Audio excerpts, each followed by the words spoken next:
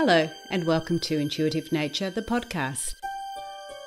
My name is Susan Jane and I believe that trusting your intuition is the best way to live your life with meaning and purpose. Each week you will hear about how you can connect, develop and trust your intuition through meditations, readings and my own personal experiences. Join me to understand how your intuition can guide you towards a life full of meaning and loving purpose.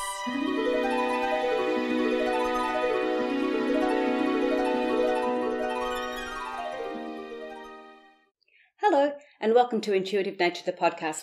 I'm Susan Jane, the Intuitist, and I'll be your host for this Intuition and Spirituality series. Now, for some reason, and I'm not really sure why, I'm feeling really nervous today. It may have something to do with the subject because I'm struggling with it at the moment. So this episode is 1.22 and it's called Making Time Your Power, Not Your Excuse. And I know lately I've been making it my excuse. And I'm sure we all do that. We all find that we have these times where we just don't feel like we've got enough time to do anything. I brought up time in last week's podcast as well. And I just feel that we needed to drill down a little bit deeper into it. And with what has happened to me over the last week, it's definitely time to talk about time. The concept of time to start with is when we're looking at our physical and our spiritual body, we have two aspects towards it. So on the physical side, time, of course, has those elements of 24 hours a day and doing what we can while we can within that period of time. It also has a time frame of our lifespan, which we don't know how long that's going to be, but we know that there is a time frame to it. However, on the spiritual side of things, time isn't as linear as it is on the physical. It isn't going from point A to point B. It is more integrated together towards everything. It all happens at the same time. Or it can be visited all at once.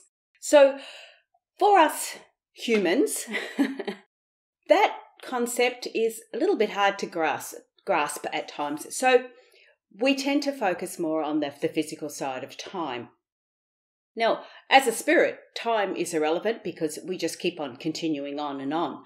Whereas as a human, as a physical being, we have that space in time. So we have this contrast already, and that this, as our intuition, our intuitive messages are coming through from our spiritual body, it's sometimes clashing with what our physical body is seeing, like what we're experiencing at the time. There is this clash to start with. Now, when this information is coming to us from our spirit, it's coming to us as a mental thought, a visual impression, emotional expression, or a physical feeling. So we're getting all this information coming to us, and it's designed to help us make better decisions, or decisions that are more in line with the spirit and therefore the life purpose. Again, life purpose, time. Now, if spirit is doing the life purpose and spirit doesn't have the same concept of time that we have, consequently, you may never get your life purpose, but you need to be on track. And so the spirit will be guiding you always to be on the right track towards your life purpose, or its life purpose, which you're there for. So what was happening to me this week is I was struggling with what I'm doing. Now, in all honesty, I've got to fess up here. I have 4 jobs at this particular time. Well, I should say 3 jobs that pay and 1 that is my passion. The 3 jobs that pay, one is working as with Google Ads. So I work for a small agency with Google Ads, and I love the analytical aspect to it. I love getting the head into it and looking at the statistics and getting those thematical analysis. I love doing that side of it. I really enjoy that mental challenge and stimulation. The other aspect I have, as I've told you before, is I am a sports trainer. So that's a physical side of it. So I go there and I'm running young girls between the ages of 13 and 18 in an elite sporting field. So the field is, we call it football. It is actually soccer. For those old school people like me, I help run that. So I am a sports trainer with that. I've been a sports trainer for over 25 years. Love doing that, love interacting with the young girls, but it's also a physical aspect too. So it helps us with that. The other one is I work part-time, just a casual help out at SeaWorld on the Gold Coast. Now, I was doing this when I was doing my university degree, so it was a part-time job, and they've just called me back to help out there. So I haven't had a shift for months because of COVID. It wasn't something I was really concerned about. But in my time now, and when we're looking at the full-time spectrum, I'm heading towards retirement. That's what my goal is, retirement. So I am trying to look at putting these jobs and different things like that into a perspective that I can use as I retire. The Google Ads, I could do that on the road because it's basically from my laptop. And when I retire, I want to travel. So I could do Google Ads on the road. I can't do football on the road. That is a set time and place. I can't do SeaWorld on the road. So those two elements would have to be dropped. The fourth one is, of course, doing Intuitive Nature, which is the podcast, the online courses, the books. I've got 3 other books on the go. So I've already got Intuitive Flowers, which is about your goals in life. I've got, I'm halfway through Intuitive Pets, which are about relationships in life. I've got Intuitive Trees, which are about your purpose in life. And I had Intuitive, there was another one. Oh, that was basically just about developing your intuition. So I've got all these books on the go that I want to keep writing for this business. But as you can imagine, I've only got a certain amount of time, physical time, to be able to complete this. And the aspect of Intuitive Nature is it's not making money. But oh my goodness, it is feeding my soul. I just love doing this. I just get so much enjoyment out of doing that I can manage to squeeze these in whenever. In fact, I start to prioritize them because I enjoy it so much. When we're looking at all this aspect, what happened was I, again, was looking at moving forward to retirement within the next 5 to 10 years. And in doing that, I thought, I wouldn't mind doing something that substitutes one of those or those and have something that I enjoy doing. So I started looking at live trading. I started looking at Forex trading, Forex is short for foreign exchange trading. So it's classed as live trading because you put trades on. It's money, obviously money with foreign exchange. You put live trades on and sell them very quickly. So it's a very quick turnover. So you can win and lose quite quickly. But for me to do all that, and I love, again, the analytics to it, for me to do that, I needed to learn how to do it. I wasn't prepared, or I'm not prepared to put money up on something that I'm not comfortable with. So I need to learn it. I need to get that understanding, happy to pay for learning and get that understanding. And then what I wanted to do was start to really listen to my intuition and see if this was going the right way and how to do trades. So bringing that spiritual aspect into the business aspect, the physical side of it a bit differently. So what happened was the wheels fell off, okay? I was working, like last week I had myself all organised. It was like, do the Google Ads this particular time, do football this particular time, give myself time to do my podcast and and then have the weekends off. Now, just to let you know, I have not had weekends off for, I couldn't tell you how long. I've always worked with football or SeaWorld or something, and I've always worked weekends, even doing the massage when I owned the massage clinic and the natural therapies clinic. I worked weekends too. So it's the first time I've had weekends to myself. That has become a not negotiable aspect. Occasionally I will work, but it's a not negotiable one. It's under my rules.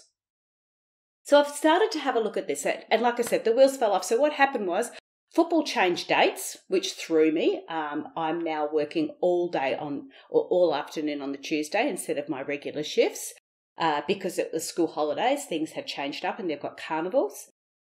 All of a sudden, it is school holidays. SeaWorld's contacted me. Got 2 shifts on at SeaWorld. So all of a sudden, everything that I had organised and planned has started to shift and change. So I need to still slot in what I want to do, and I'm trying to fit it into this time frame.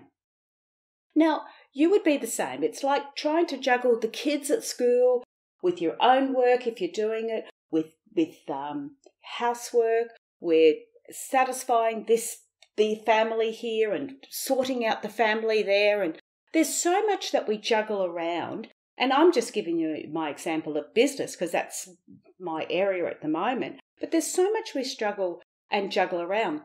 When I had my 3 children, I had 3 in 3 years, and I struggled a lot with time having 3 young babies. And I've sort of started to have a bit of a look at it, and I'm trying to get an understanding of what I experienced to help you understand what maybe you can experience and how you can get through this.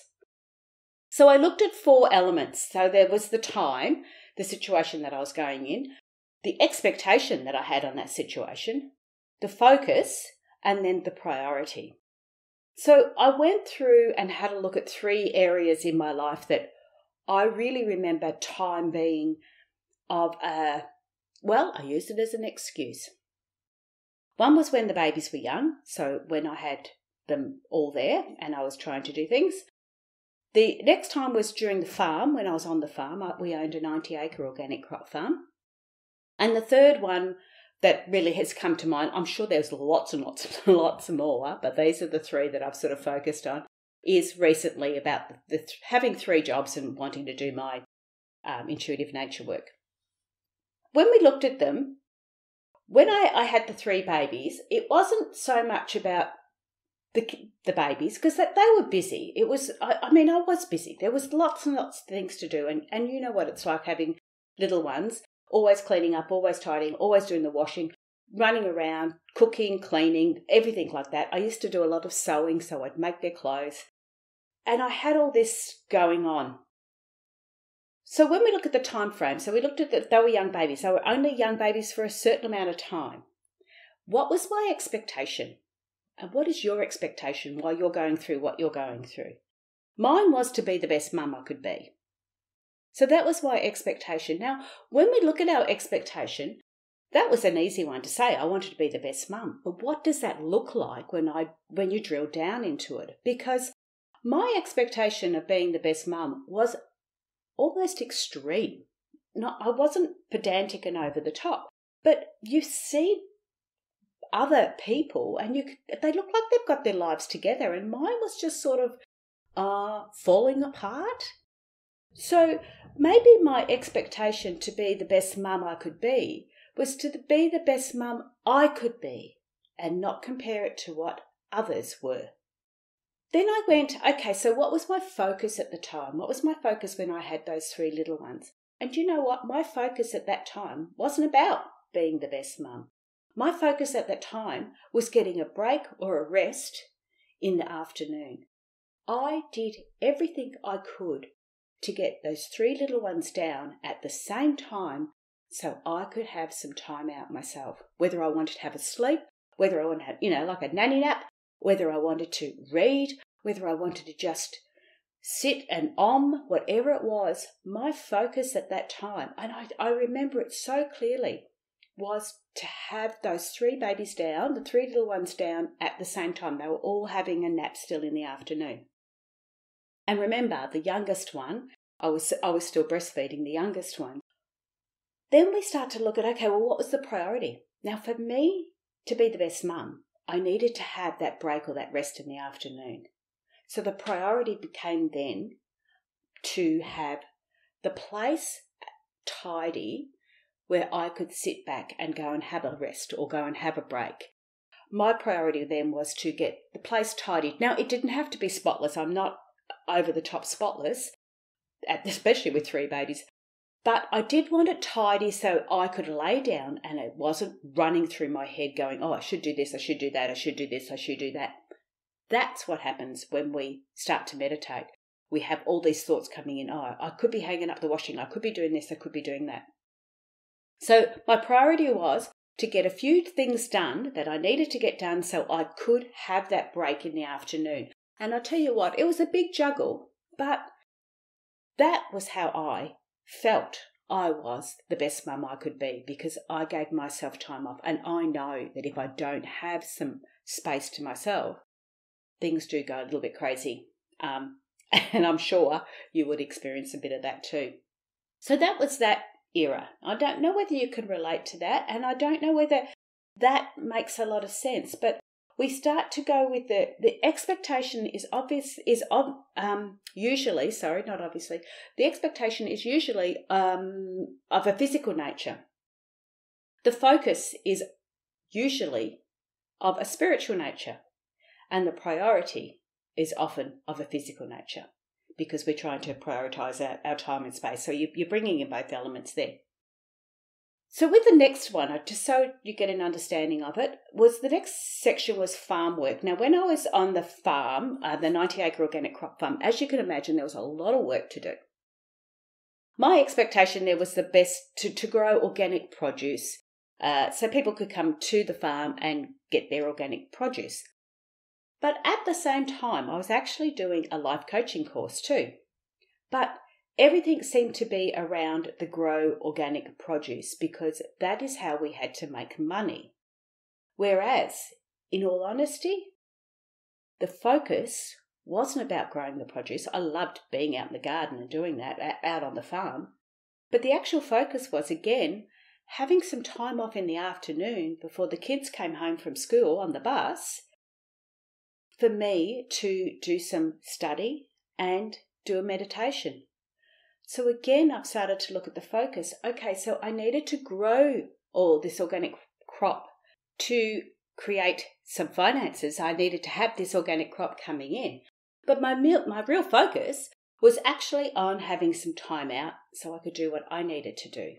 Again, I loved doing the work, loved getting that done, but it was about giving myself a break in the afternoon. So the priority then became allocating the right amount of time for chores, because one of the things I tend to do, and I'm guessing a lot of people will do that too, is that we go, okay, I'll just do this before I do that. And you allow yourself maybe half an hour to, I don't know, check your emails, whatever it is. At that stage, it was probably throw a load of washing on. And you give yourself that time to do that. However, I'd go into the laundry ready to throw the load of washing on, and then I'd go, okay, well, I'd soak that first, and I might just wipe this down, and I'll tidy that up, and oh my goodness, look at all that mess there. Let's tidy that up. And all of a sudden, that half-hour chore becomes an hour and a bit. And everything else starts to, a concertina, get squashed in, and we have to try and get these time frames right. So one of the priority for that was allocating the right time for that chore. So I started to use time as my power. I gave myself this much time, and again, expectations, slow down, bring that expectation back. Growing organic produce takes time. So what could I do? Okay, well, I could weed that amount of the garden. I could do a couple of rows of weeding before this happened, or before I'd go and have a break, or whatever it was. So I started to allocate chore times that were appropriate to that time, and started to look at, okay, what is the priority there? What does need to be done? What has to be done? And what can be left until another time? So we start to prioritize. We start to look at it that way. The more I gave to myself, it didn't necessarily make me feel better. I needed to give myself time, but I didn't need a lot of time. I needed quality time. Quality time was getting those jobs done, feeling like I'd achieved that task, and being able to give myself that reward of a bit of time to myself. So I looked at things like that, and I'm sure that you could do the same. There's things that you have to do, you will need to do. You don't have a choice. I mean, I know when my son was very little, and I'd put him to bed, and he had decided to play. And you know what they do when they had number twos and they decide to smear that all over the wall? Yep, that's what he did. So there's times there when you have to do things, and you've got to allocate that time, or you've got to allow for that time. But cleaning up his pooey artwork was really not on my agenda. However, you have to be flexible in that aspect and look at things like that. That was looking at the focus, my expectation, my focus, and the priority allowed me to see what I needed to do. So when I come back to now with the 3 jobs, or the 3 jobs and intuitive nature, the expectation is to bring in finance. Now, for me to bring in finance, of course, what I would do really is drop intuitive nature because it's not bringing any money in. The focus is on retirement. And so I feel like my expectation is I've got to bring in money for retirement. So I should be working those other jobs, those physical jobs, to build up enough money to get into retirement. That's what you would expect. However, my focus is on retirement, but my focus is on traveling. It's not retirement, stop, I've retired. It's what I want to do in that retirement. So my focus is on traveling and having time for me, time to be able to write my books, time to be able to talk to people, time to be able to have that space. The expectation, although it is to bring in finance, the whole focus is completely changed when I look at why I wanted to bring in the finance. And the priority now is not about working for other people. It's about creating my own space so my soul, my passion can come forward. It's about developing intuitive nature to help others because that is who I am. That is what I love. That is my core. So sure, I need to have a job. I don't need to have 3, but I do need to have a job to bring in some finances. I do need to support that. And that will help me through. But I don't need to have a lot of money. I've never been a big money-focused person. But I do get that it's a good energy for us to be able to use to get what we do want. There is no way known I could provide podcasts for you. I could stand here and give you this time to talk and share my stories if I didn't have some sort of financial backing. No one's backing this. I'm backing it. So I'm not here to sell to you. I'm here to give to you. And that's what I want to do. So every time I start looking at money with intuitive nature, I tend to go a little bit, I just don't enjoy it. I just don't enjoy it. So sure, I've got online courses there. If you want to learn how to do flower readings, if you want to connect with your intuition, if you want to enjoy that side of things, I've got them there. But I'm not here to sell. I'm here to give. And if I want money, I'll go and work for somebody there. Here, if it's all about feeding my soul. And if that in turn brings in finances to help me retire or travel, then wow, I am following my life purpose. And that is what's really important to me. But the takeaway from this is stop using time as an excuse. I can't do it because I don't have enough time. And start using it as your power. I have got the time to do this, and that is what I choose to do. After this season, I will be stopping football. I'm not sure about SeaWorld, but I will be stopping football. I'm doing a lot more exercise now at home, so I don't need to do that. I'm going to miss the girls. I really do enjoy communicating with the young girls, but I really want to improve this business. I really want to feed my soul more. I've learnt a lot, I've experienced a lot, and I would love to be able to share that with you if you are prepared to listen. There's only a certain amount of time in a day, but we all have the same 24 hours. Again, it is what we want to focus on in that 24 hours. So think about the time frame you've got in that 24 hours and what you have to do there. What is your expectation? Don't over tax yourself on this. Be mindful of that. Then have a look at your focus. So expectation and your focus. What is your focus? What really is your focus? My focus was, yes, I needed to get the kids done and I needed to be the best mum I can. But in all honesty, my focus was I needed to have that break. I needed to have that afternoon break to be the best mum. Because if my wheels fall off, the kids' wheels fall off, basically. And then after you've looked at that focus, then start to look at your priorities. So having that break in the afternoon, having that time out to do the course I wanted. At the moment, how I've worked it, I have a Thursday afternoon. Thursday afternoon is my time. I've started doing dimensional painting. I want to learn how to paint. And that's every second week. And in between those, I'm starting to get some body work done. So starting to do the massage and some body work. As a massage therapist, I know the importance of being able to keep our physical body in tune as well. They're my things I want to do. So I make sure I get everything done around those and allow those times for me. If you've got a messy house, a messy bedroom, because you don't feel like you've got enough time to clean it, be honest with yourself and admit that you're choosing not to clean it. You're putting everything else as a priority before that. What is the minimum you can do that day just to get one section clean? What is tidying up the kitchen, just tidying up the bench tops of the kitchen if it's that bad, just tidying up the kitchen so it's a bit cleaner and tidy, wash the dishes, pop them away. It doesn't have to be the be-all and end-all. You don't have to eat off the floor. Just make it one step at a time. And then reward yourself. So you get those jobs done and reward yourself. How do you want to reward yourself? Have a meditation in the afternoon, have a chill out in front of the TV, whatever it is you do, but give it a time frame as well. Make it time framed.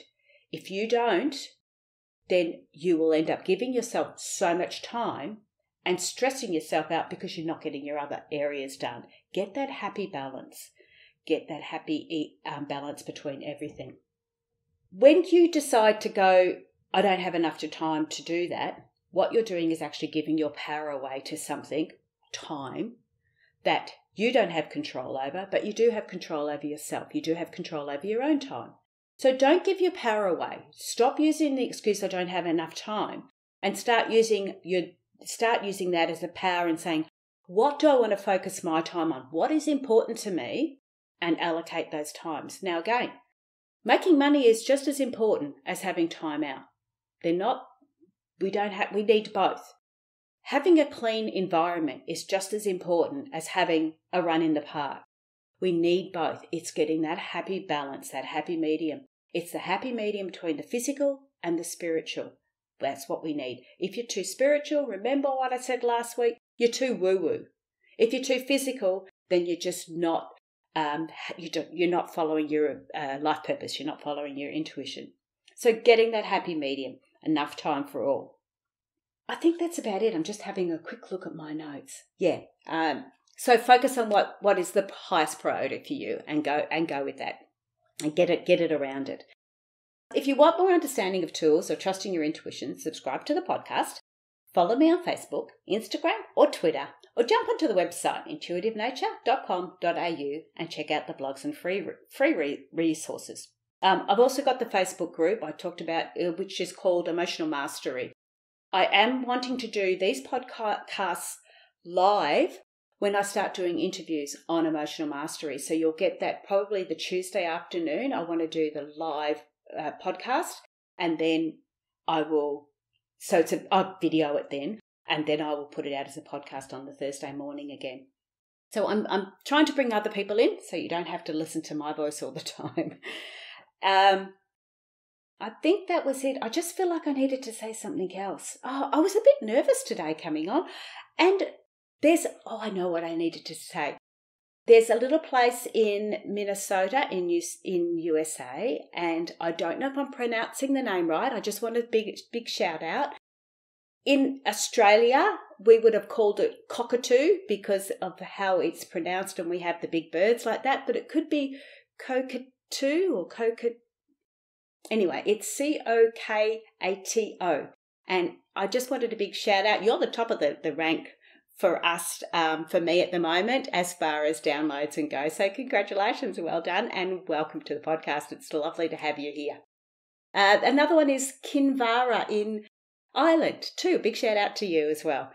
So that's me. Have a great week, and I will catch up with you next week. I might even talk about money because we can tend to use money as an excuse too. And I want to talk about fear. So there's lots of things that we can talk about and get an understanding of. If you've got any ideas, send me an email. info@intuitivenature.com.au. It's an Australian registered business. All the very best, guys. I'm Susan Jane, the Intuitist. Remember, we are all naturally intuitive. It is part of human nature. It's our intuitive nature. I'm going to say bye for now, and I thank you for listening. Bye.